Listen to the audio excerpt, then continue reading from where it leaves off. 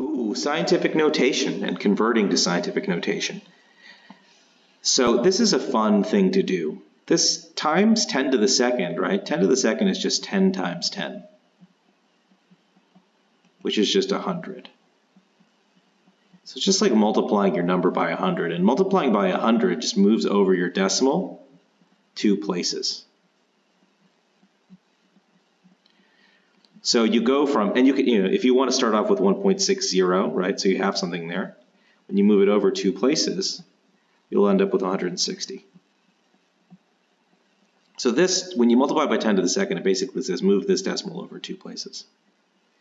You might say, why would we write it that way? Well, sometimes you have these tables, and you want everything to look kind of the same, 2.8, 5.7. But if they're all different sizes, then it's very hard, right? If that's, if you have a big number there, but a not so big number here, and then a giant number here, right? This is a nice way of standardizing all the numbers so they look like the same in a table or in a, when you're programming a computer. So there's something deep here. It's just a way of standardizing. That's what scientists like. So the answer for this one's 160. But now that we know that, we don't need to struggle so much, right? It's just 4.00. You could write more zeros if you want. And you say times 10 to the second. So we'll go 1, 2. Oh, that looks like 400.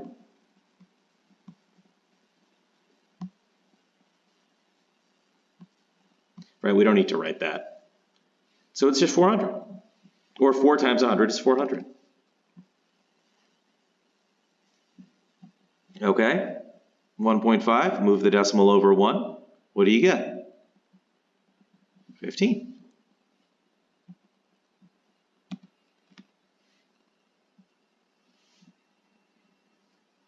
$8.3, move the decimal place over by 1.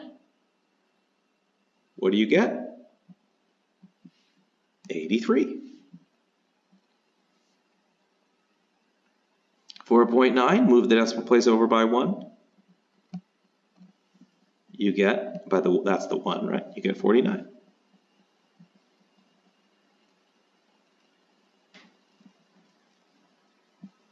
$8.1, move the decimal place over by 1.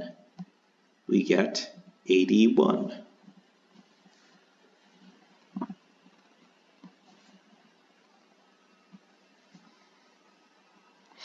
Something you might be interested in is, what if you want to move the decimal place to the left? What do you think you have to multiply by? Right? I'll let you think about that. So here we have 1.0. Move the decimal place over by 1. We get 10. It's like 1. This is just a fancy way of saying 1 times 10, right? So it's 10.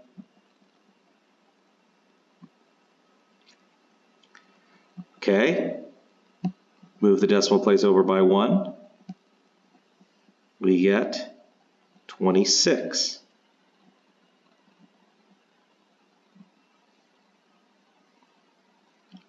Move the decimal place over by 1. We get 66.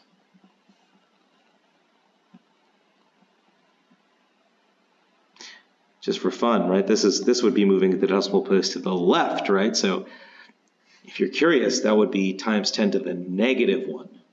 But that's not this question, right? It's times 10 to the 1, so it's 66.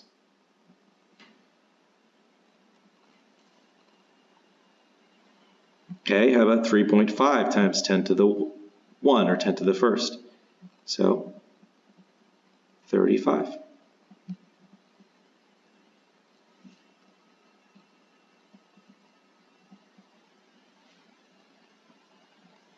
Okay, I think we did pretty well with that. Let's see what the next level is.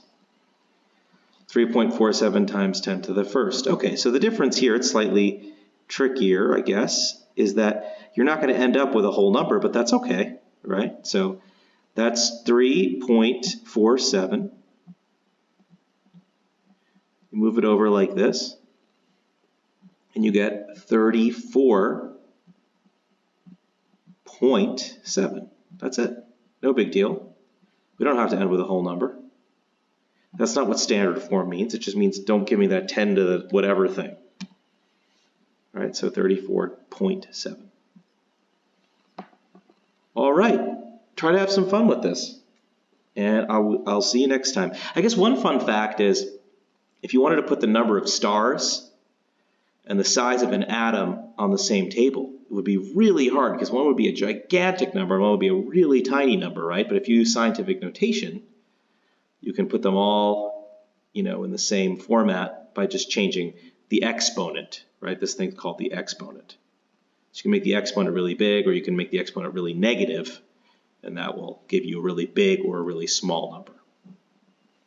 All right, see you next time.